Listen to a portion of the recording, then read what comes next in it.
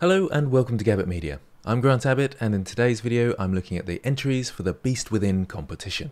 I'll be showing the winners and honourable mentions whilst giving some hopefully useful feedback and critique. I've tried to give everybody some brief airtime here by doing a screenshot of all the entries, but I want to focus on just a few for feedback which might help everybody in the future when entering competitions and generally when making portfolio pieces.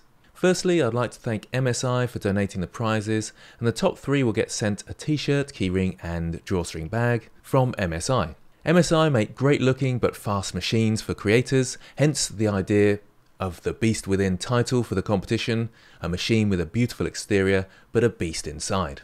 I was using the Creator P100X and the MSI Prestige 34-inch Creator monitor, which was really enjoyable and made a big difference to my workflow. So a couple of tips for entering competitions. There's a really nice one here from Rude, and it's a concept by John Lewis. Let's take a closer look. I really like this piece and I think it's really fantastic. I love the style and form of the monster, I like the colours used, and it's just put together really well. The one thing that pulled this back was that it was a concept by someone else, so in a way you can't get points for the idea. I think it is a great idea to team up with people and use their concept art, but a lot of competitions do give points for creativity, and therefore you will kind of lose out in that section. So that's what stopped this one from being a winner, although it is a really great piece. So well done to Rude for this one. Another thing that I think is worth mentioning is fan art, and we've got a nice sculpt of Venom here from Tech Indie Soft. Let's take a closer look. So they've sculpted Venom and it looks really great. However, once again, you can't really get the points for creativity because it's not your idea. And often when you're producing pieces for competitions, you're going to use them in your portfolio. But I generally wouldn't recommend fan art for portfolio pieces unless you are really pushing the concepts a bit further and doing something a bit different with the original idea. So possibly if this was maybe a combination of the Hulk and Venom, because Venom obviously being the suit, that could look kind of cool with half Hulk, half Venom features. It's probably already been done though, but hopefully you get the idea about pushing the boundaries and taking it in a new direction. Fan art can be quite good for getting likes and views, but generally in portfolios it's not great for employers, as they look more for individuality and unique ideas.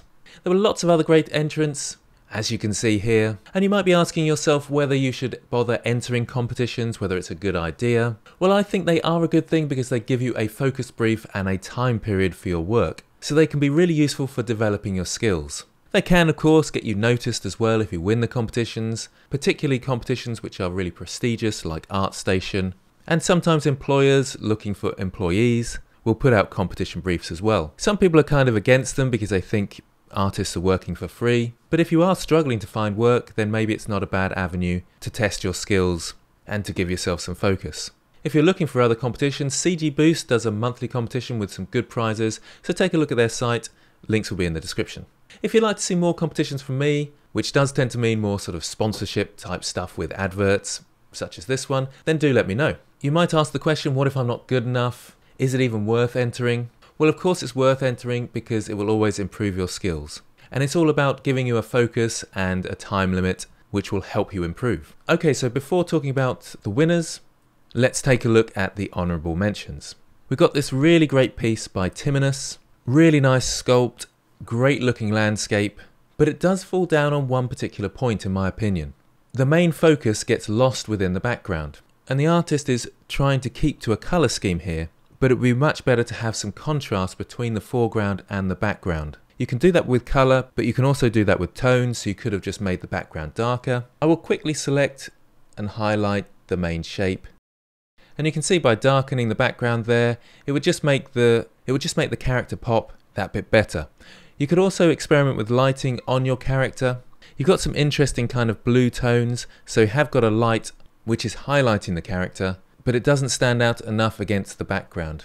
So making more of this blue light would help, taking away some of these highlights in the background back here and here, because they're too close to the levels in here.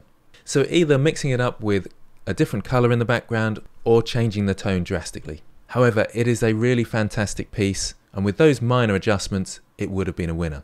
Next, we've got this really nice one from Phil. Now, I really like your beast models. I like the pose, and I like the fact that you've kind of duplicated it and got lots in the scene so they seem like a horde of these nasty creatures coming to get us. But again, we've got a slight compositional problem. this area around here tends to blend into one another, and I don't know this piece here, which beast it's attached to, this one or this one. It kind of gets lost between the two. What we need is an area defining this one far more from the one in the background, or the one next to it. And I'd be tempted to actually take this one out completely, make this one our main focus, and then we've got these background elements blurred and out of the way, not distracting too much, and making it a stronger image. Really nice creature though, really powerful image, but just those slight changes in construction would really help. So well done Phil, excellent work. I also found this one from Lucard Matte an interesting piece. Really nice sculpt, really great idea, sort of emerging from the PC, and I thought I'd highlight this one because it had a bit of a creative edge to it, because it had a different idea, but again it falls down a little bit in terms of the scene construction. We've got these big areas of blank space here, here and here, and if we move the bed in, move the rug in this way, move this sort of chest of drawers this way, and squeezed the pictures together, we could actually cut the room down here. Squeezing it all together would make it make much more sense compositionally. You don't want to make things look crowded, but in this case it just kind of looks a little bit empty. So watch out for those sort of things. I do see them quite often when people are making interior scenes and they're almost struggling to fill up the blank space. If you find you are struggling, then just pull the whole thing in and make it smaller and make the space smaller. Then we've got this great image from 3D-Fi, some kind of samurai beast. I really like this one. I thought the actual construction was really good. I like the sort of lightning strike in the background. It really highlights the character. The pose works reasonably well, but I think what lets it down is some understanding of anatomy. It's not bad, but there's just certain areas that need more refinement. We need muscles within here, coming to the abs in here, and a bit more bulk here. Obviously we can exaggerate these forms with our deltoids coming around here, but actually the muscle structure tends to come this way. And with such a big bicep on the front, you'd expect more structure at the back where the tricep is. It's very close, but it could be really improved if there was just a little bit more direction in terms of the anatomy. I feel like we certainly lose a lot of the form in this area, and it is right in the center, so we kind of focus on it. So just watch out for those sort of things. Otherwise, a really, really great piece. I really like this one. Then there's this fantastic one from Multitask Renders. I really like the pose, love the detail, and I really like everything about it. The only thing that I don't like is the way that it's sitting in the background.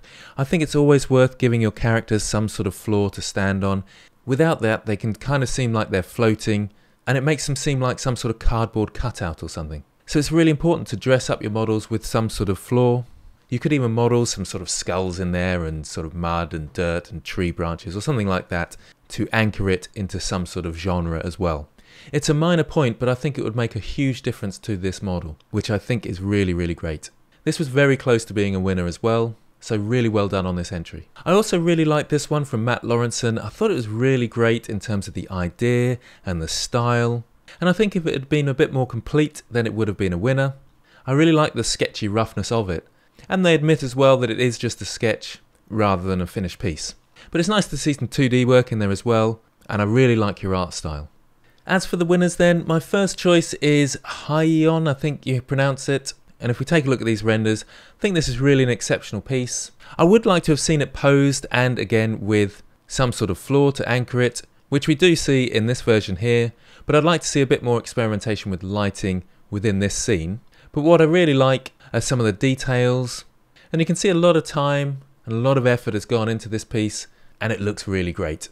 So well done to Hyeon for your fantastic work. So that's our first winner. Our second one is Beastic, and it looks like the beast is kind of bursting out of this person's chest as they were being frozen in carbonite or whatever it is. I like the sort of moody lighting and the textures. I think they work really well, and some really nice detail in the sculpts. Looks like there's some more experimentation with the textures here, and I possibly prefer what's happening here in terms of the lighting. With the first one, I'd like to see a little bit more emphasis on the face as well as the body. Maybe in the composition you could cut a little bit off here and add just a little bit to the top. But well done to you as our second winner. Our third and final winner is VTech82. I like this one, this sort of face hugger Kinder Surprise. The textures are really nice. It does make you think of the Kinder Surprise egg. And the face hugger itself does look like the same material that you get from those Kinder toys. The main reason I chose this one is for the creativity. They took the idea and they went in a different direction, offered some sort of different and creative interpretation of the brief. So really well done on that one. Really enjoyed seeing that. So well done to you three. Your prizes will be sent out to you. Well done to everybody that took part once again. Let me know in the comments below whether you agree and if you want more competitions like this. So thanks for watching, and I'll see you next time.